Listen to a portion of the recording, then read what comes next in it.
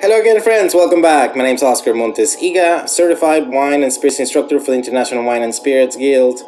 Welcome back to Uncorked Vintage Academia here at the Booze Library. Today, I'm going to bring you a quick evaluation on a rye whiskey.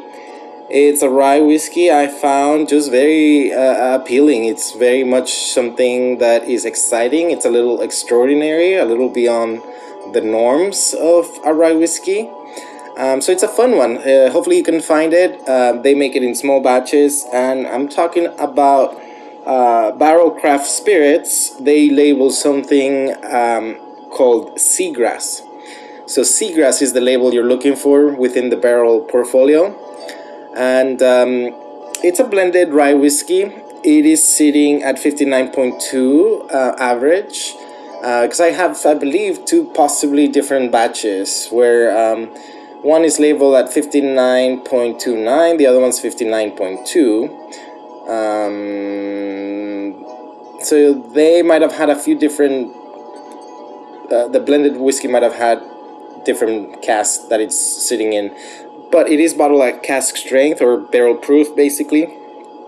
And what's unique about this particular rye blend, well, there's actually two things. One is the source of the rye, the rye malt. And it is blended with Kentucky rye, Indiana rye, Tennessee rye, and Canadian rye. But furthermore, the blended rye goes into secondary maturation in Martinique rum agricole barrels, basically. So Martinique rum barrels, Madeira barrels, and the most intriguing one for me was the apricot brandy barrels or cask. So it's a fun ride because it's finished in three different funky, in a way, barrel programs and things that I love, like apple brandy, apricot brandy, Madeira, and rum. So why not? It is over 4 years of age. There is no age statement on the bottles. And I'm going to be tasting out of bottle 5980. Alright. So let's get going right away. We're tasting neat, and the spirit is clear. It is a pale honey color with a straw transition and a thin, clear edge. My primary nasal impact is drying, and there's just a slight tingling, a light prickling, but it's mostly drying.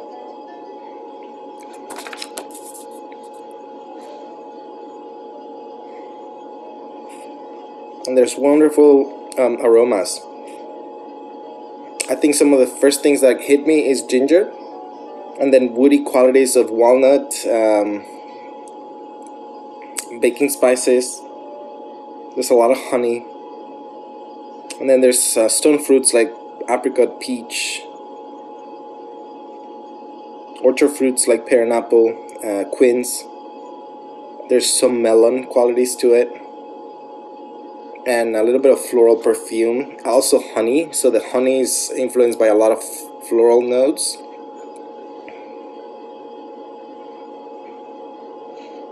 And there is rye malt as well as caramel on the nose. So there's a lot going on, a lot of spice, a lot of fruit, a lot of florality or perfume. It's fun. I would say that the character, the production intensity aroma is adequate and simple. However, the élevage intensity is complex and adequate. The length is adequate or average and ordinary towards fine.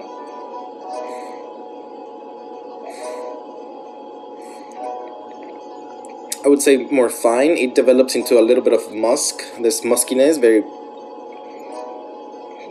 cool character. Let's give it a taste.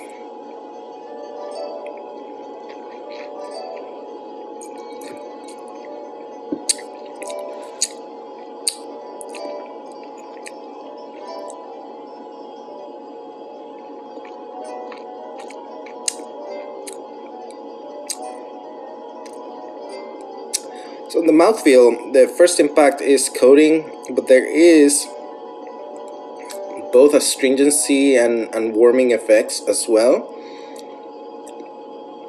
I think primarily astringency and coating is going to be the primary two, and then warming as a secondary. The alcohol and glycerol is smooth. It's a full body whiskey with generous alcohol. So generous, smooth alcohol, full body whiskey. My primary taste is sweet, with an undertone of a little bit of sour and a little bit of bitterness. The mouthfeel is oily. And the flavors, most of them are confirmed from the nose.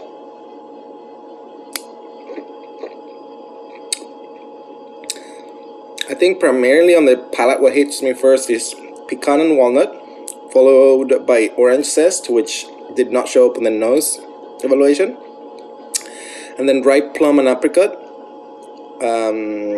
quince, ripe pear, ripe apple, honey, and toffee. So there's a lot of similarity. The toffee is similar to the caramel that I got on the nose. There's still the quince, pear, and apple, and the honey qualities. What's also new besides the orange zest is the plum qualities.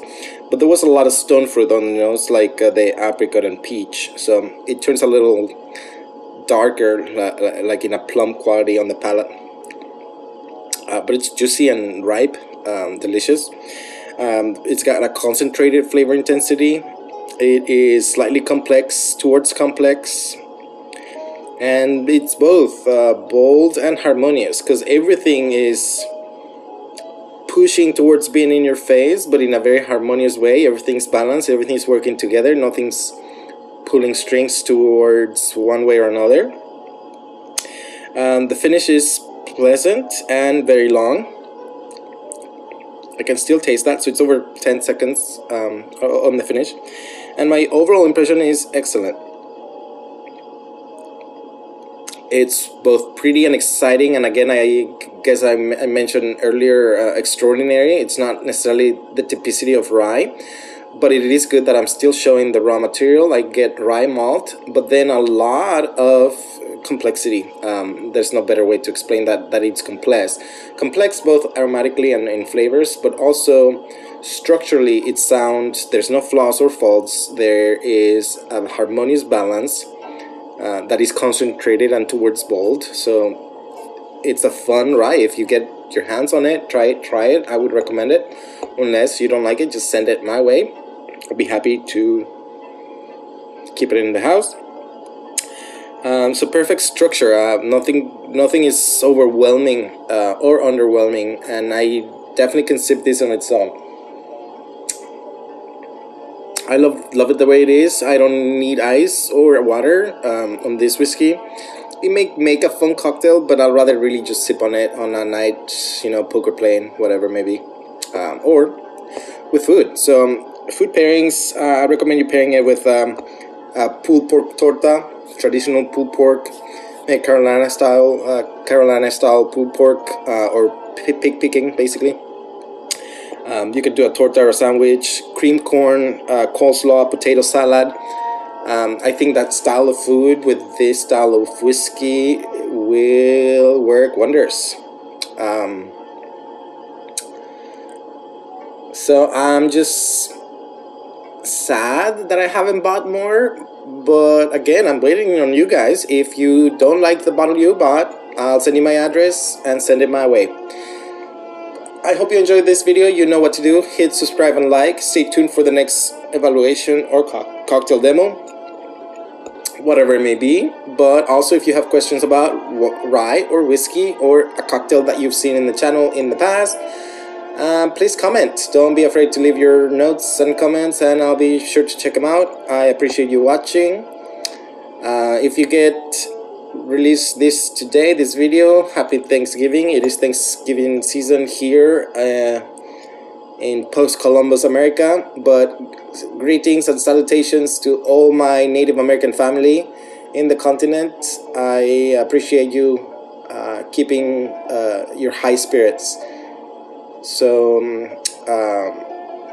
keep enjoying your day and festivities. I hope there's something good at the table. If not food or drinks, then at least friends, family, and fun. Cheers, amigos. Thanks for watching.